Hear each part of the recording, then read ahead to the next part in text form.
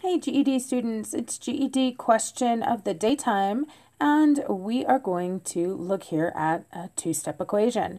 So notice the directions say solve the equation, and as usual I can tell that this is something I can solve. I can figure out what m is equal to because it has a really true relationship. In this case, it's an equation, a relationship of equality between two expressions.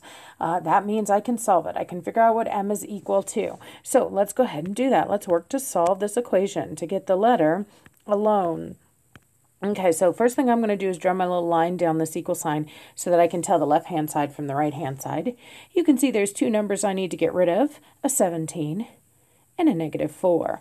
Now, I'll just remind you guys that when we're solving, we actually work the order of operations backwards. So you should move anything that's adding or subtracting away first.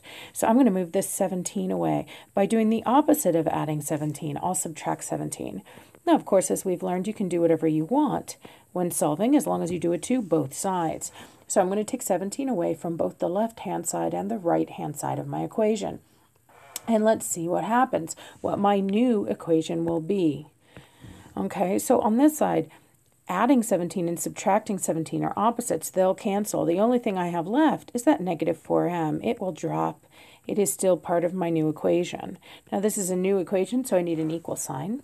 Now, I can do this math in my GED calculator. -3 minus 17. I promise if you do, you'll get -20.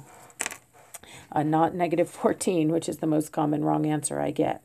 Great. I'm not done yet because the letter is still not alone. See how this m has this -4 shoved up against it?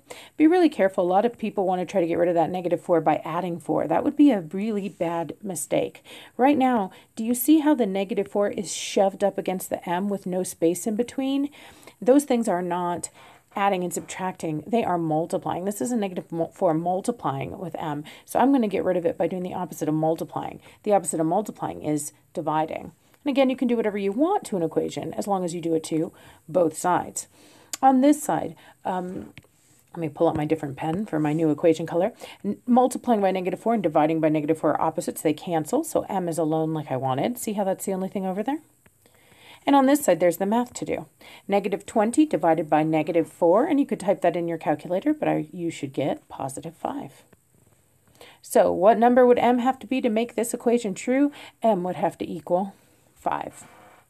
All right, if you have any questions about this or any other GED math topic, be sure to drop it in the comments, and I'll do my best to answer it.